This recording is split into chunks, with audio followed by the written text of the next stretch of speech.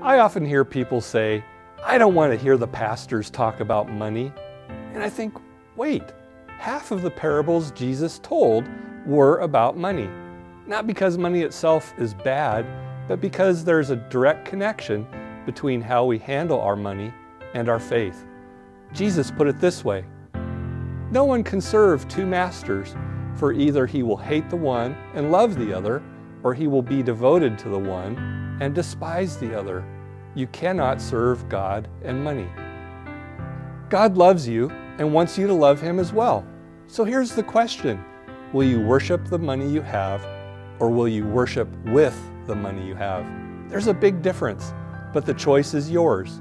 So who or what will you serve today?